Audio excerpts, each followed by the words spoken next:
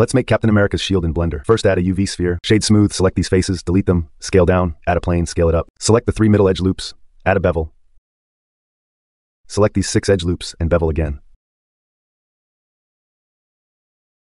Select the middle edge loops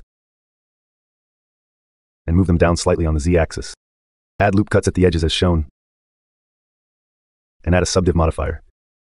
Make 3 metallic materials, red, silver, and blue. Assign them to the correct faces as shown.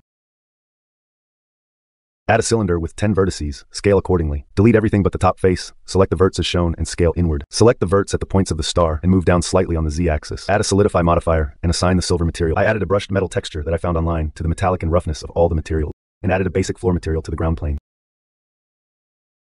I extruded the edge of the shield for thickness and added a loop cut. Finally, I made some screws for the star and added point lights for the scene. Here's the final render.